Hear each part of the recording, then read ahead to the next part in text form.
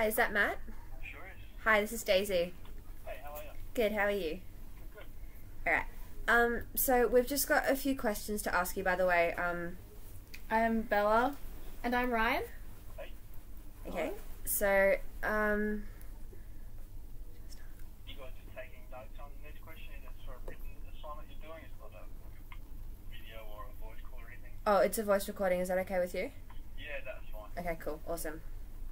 Okay, so out of an area management plan or a device to trap cane toads, which do you believe would be more effective to help the northern quolls?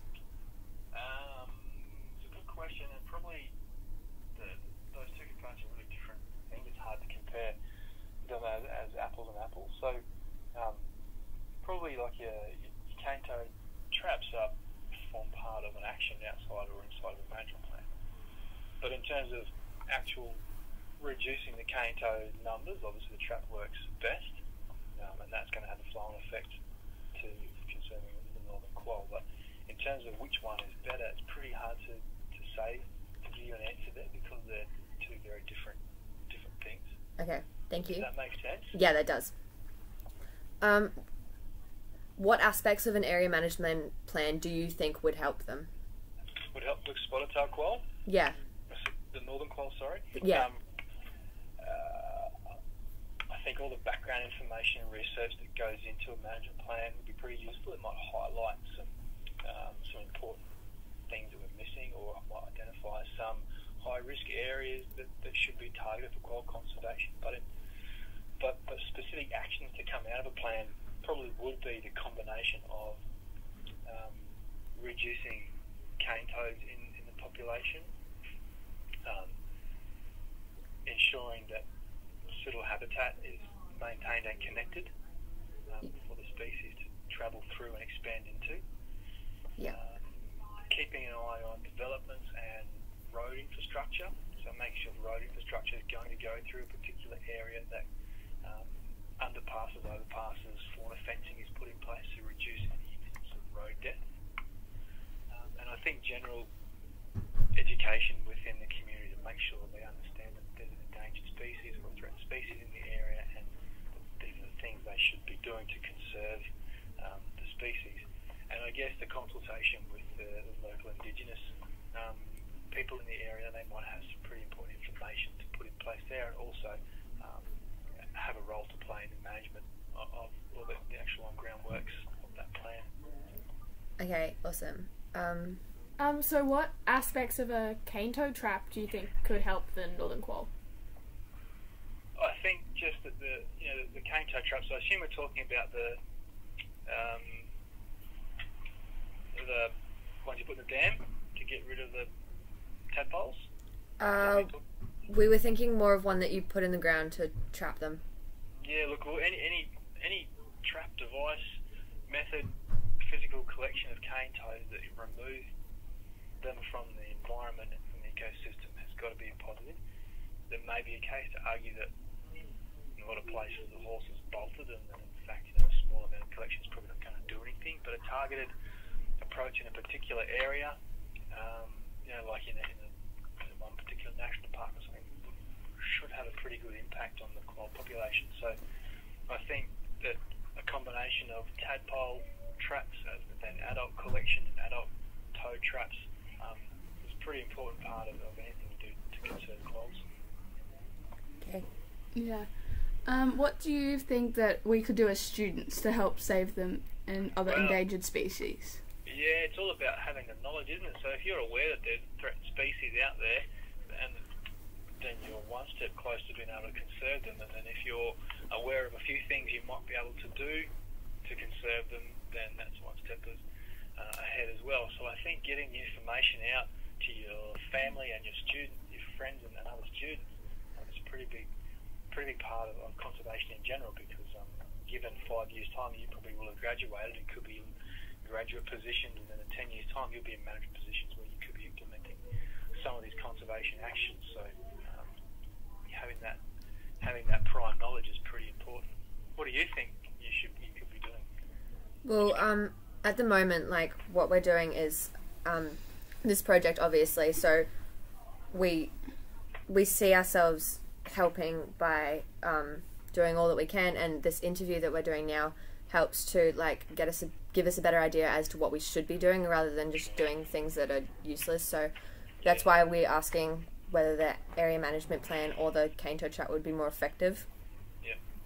And I think obviously you're on the Sunshine Coast, is that right? yeah. Yeah. So there's nothing you can do to help northern quail in your local area. But if you're a high school in an area where northern quail were, then there's on-ground things you could be doing, like collecting troves or manning toad traps or planting trees or communicating with the public or something like that. So there is definitely on-ground things that students can do to help conserve endangered species, and there's probably a lot of endangered species on the Sunshine Coast that students in your school could do. So certainly on-ground projects are absolutely feasible for schools to get involved in. Okay, awesome. Fun, planting trees, putting weeds, good. Yeah. Okay. Do cane toads have any negative impact on other species that you're aware of? Oh, lots and lots. I think there's probably a lot of snake species that potentially would eat young or juvenile cane toads that would become sick. I think there's probably birds that would become sick. There's probably a lot of species that compete for the insect, for their food resource that cane toads might eat. Cane toads may be better adapted to move around or quicker or make the most of that resource, so they could have an impact on other native amphibians that not related to predation but related to competition. So yeah, look, lots and lots and lots of animals would be affected, and then you've got the food chain impact. So if the toads are out competing native frogs, then there's less native frogs for whatever eats native frogs to be eating, so on and so forth. So the impact up and down the food chain, I think, is quite significant. Do you want specific species names? No. We were just wondering. So yeah, that I think. Yeah. Yes, they have a big impact on the food chain as a whole. Okay. Do you know of anything already being done to help northern quail numbers? Oh, no, sorry. I don't deal much with northern quails at all. I deal with spotted-tailed quails here in South East Queensland. But yes, there would be. Any of the natural areas management teams, state government teams up in the wet tropics would absolutely be doing things to conserve the species. So, yeah, sorry, I can't help you there. No, that's all right. Thanks. Why should people care about the endangered species of Australia, and do they have a significant importance to our ecosystem? Second bit first, yes, quite a large number of our endangered, threatened